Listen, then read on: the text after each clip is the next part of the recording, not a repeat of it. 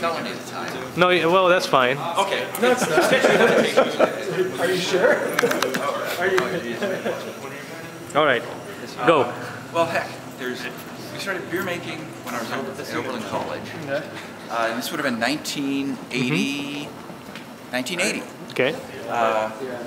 I was in the co-op system there, which is phenomenal. They don't, instead of fraternities and sororities, they have co-ops. Okay. And we were kind of unofficially known as the beer co-op, I guess you'd say. But prior to that, actually I was in elementary school and I came across Yule Gibbons.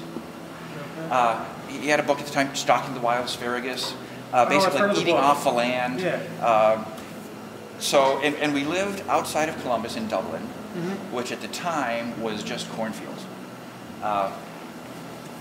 And he had a recipe for Dandelion Wine, I've seen a few of them. which I made, and my mother loved it. I didn't drink it, but she loved it, and Awesome. there you go. Yes. Heck, God, that brings back memories. You made sense? You know, not the Dandelion Wine. I have a couple batches of mead. Anymore, I'm buying wine kits from Amazon. Just because it's cheap Right. and easy. Right. You know? Right. And everything's right there. And every year I keep kicking myself because I miss the dandelion harvest. There's only like one good weekend When you can. when the dandelions are at their peak. And if you're not there picking them, and you just got to go crazy and get like a bushel or two. Right. Right. And have at it.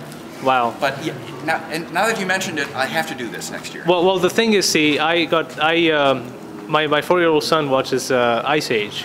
Yes. See, and in that movie, there's some rhinoceroses, are fond of eating dandelion, and it's a natural major motion picture scene.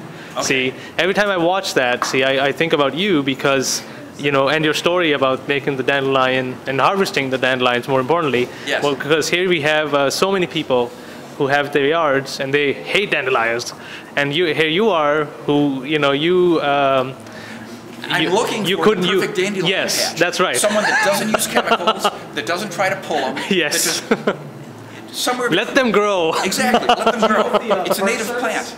Do you know what the Park Service sprays for them? That would be a good idea. Yes. Because like Cuyahoga Valley's got rolling open fields, and Yes. like you drive by and it's like, I wonder how much cancer I'll get if I use those for something.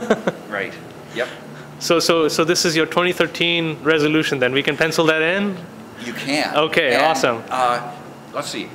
Dandelion season will be in the spring. Right. So towards midsummer, towards the end of summer, hook up with me and we'll have some dandelion wine. Dandelion wine. I promise. Awesome. That's awesome. Gotta do it. So here we are, Dave from Makers Alliance is going to be making dandelion wine in 2013. 2013. Yes, And I we are going to promise. hold him against it. Gotta do it. Thank you so much. Thank you.